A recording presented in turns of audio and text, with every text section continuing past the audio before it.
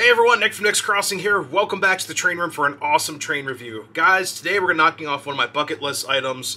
Up here in the studio, we finally have a set of DD1 electric locomotives. They're quite heavy. Check this out, from MTH. So here we go everyone, all aboard. Alright guys, so the DD1 box cab electric has puzzled me for years. I remember going over to the Strasburg Railroad as a kid, walking across the street to the Railroad Museum of Pennsylvania, wondering what the heck are those things? Are they steam powered? Are they electric? Are they diesels? I just had no idea as a kid, and I was always fascinated with these early electric locomotives. How scary they are, what is it used for, where did it travel from and to. So these are actually, these kind of fill a void in my life right there of wondering what they were, and now I can run them whenever I want. They're no longer retired. They're alive and well on my electrified railroad, which is kind of cool.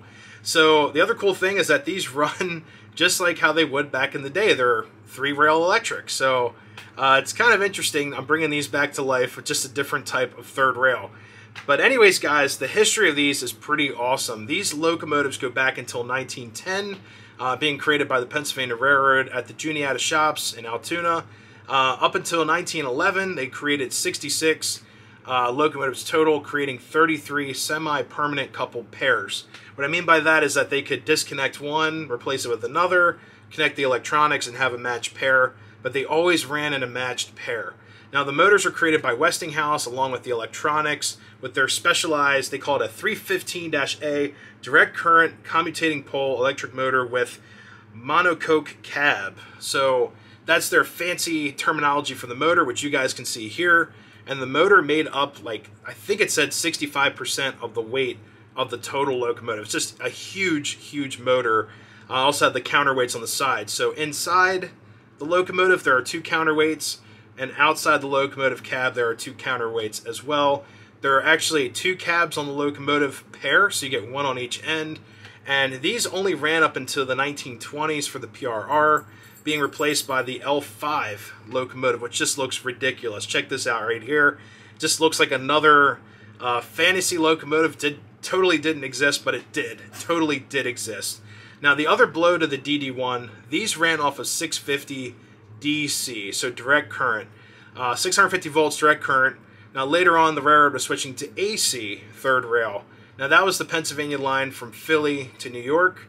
Their third rail tracks were being converted to AC.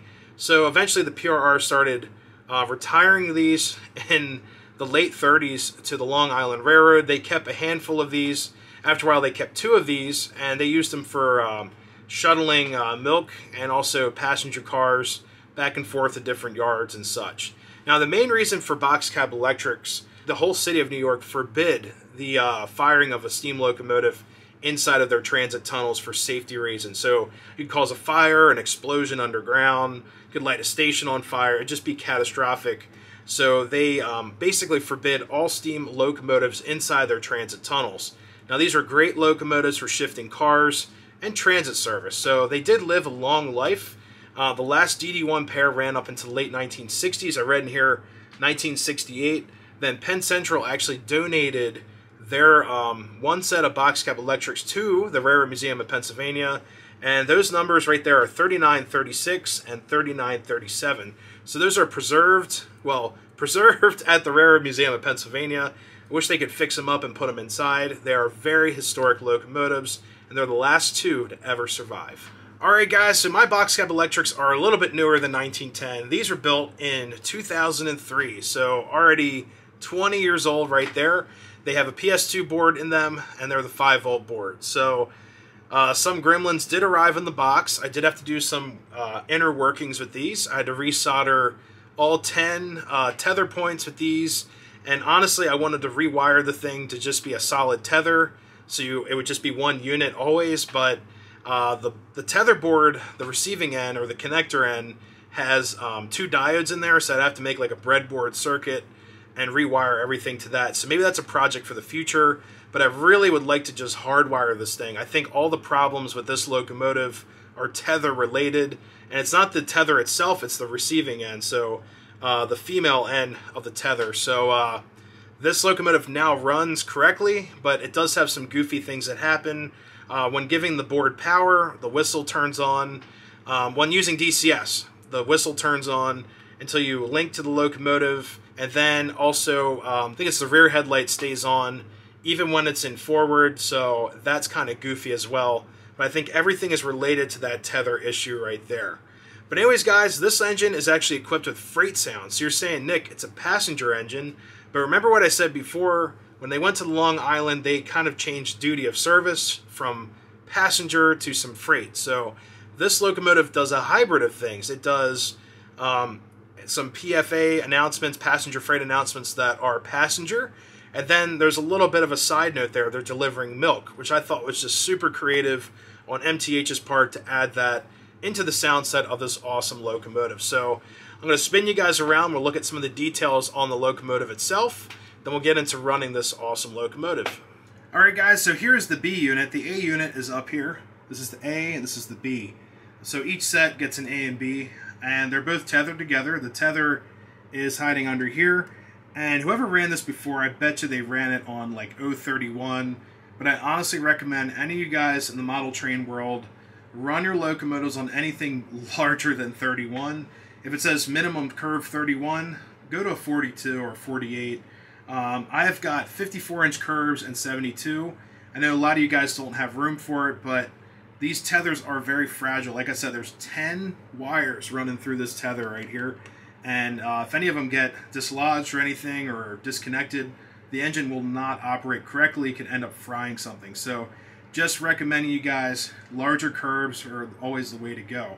But anyways, guys, so this locomotive, tons of detail. So my favorite detail, the spoked wheels here, and also the counterweight, which you guys will see spin around. There's another counterweight up here. There's the drive shaft. It goes up here, and the counterweight's right there. The motor actually sits on an angle into the drive trucks there, or the drive train. So it's a really nice design, and it is a dual motor. So there's a motor in the back on this unit right here, motor on the back of this unit here. Also, both units are die cast, so they're very heavy. They also have a lot of tractive effort with the traction tires added. On top of that, we also have the third rail shoe up front right here. Here's your pickup shoe. And you don't have any spoked wheels or anything like that, just normal O-scale wheels. A ladder going up. We do have chains for the front. And also on each side is a cab figurine. So on the other side, there is an engineer. We do not have dual cab figurines. We just have an engineer on each side. Now up top is really cool. We actually have a bell. This does not swivel, but it's kind of hard to see. But we do have a bell on top. Both headlights do light up and everything. We also have some wire details up top, most likely for a radio of some sort back in the day. Just thought that was really interesting. Now the sound set on here is kind of odd.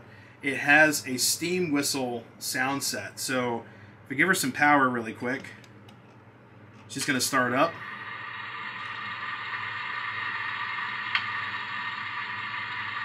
And if just hitting the whistle, it has a Banshee style whistle, just like my Decapod used to have.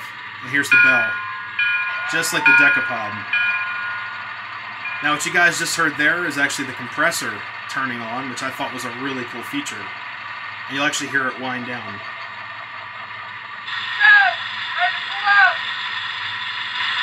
That knuckle set? Alright guys, let's hit the PFA announcement. So passenger freight announcement here. I'm going to hit activate. Jamaica. This stop, Jamaica. So that's your arrival phase. Here's segment 1. Hey, friend, I think this is your stop. It is? Oh, thanks.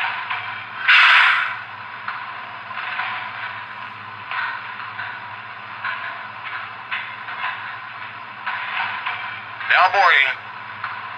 Please have your tickets ready. Segment 2 right here. Good day, sir. Good day, ma'am. May I see your ticket, please? Thank you. Watch your step. There's that compressor sound that I love. Just thought that was so cool. They added that in there. We're going to go to segment 3. May I have your attention, folks? The shipment of milk from Sheffield Farms Dairy is larger than usual today, and will take a little longer to load than normal.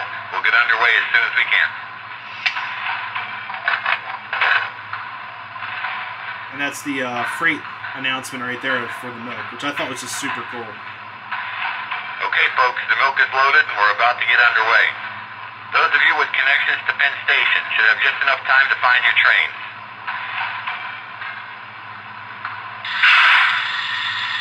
All aboard. Conductor's giving us a highball signal.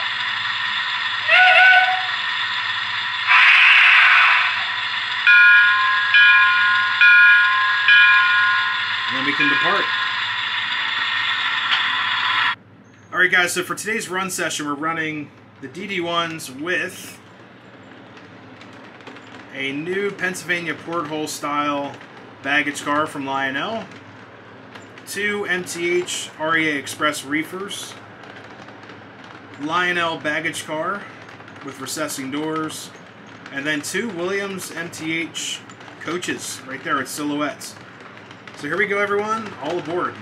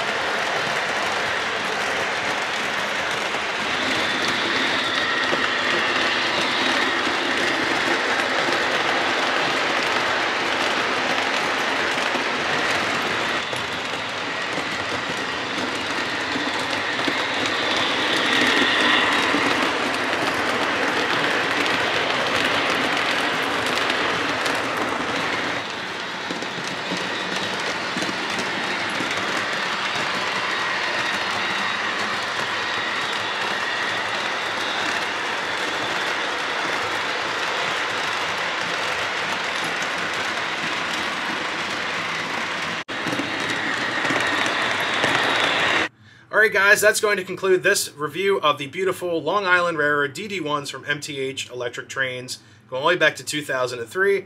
Chessie wanted to say hi, so she jumped up here. There she is. But anyways guys, these are awesome locomotives. They're fantastic runners.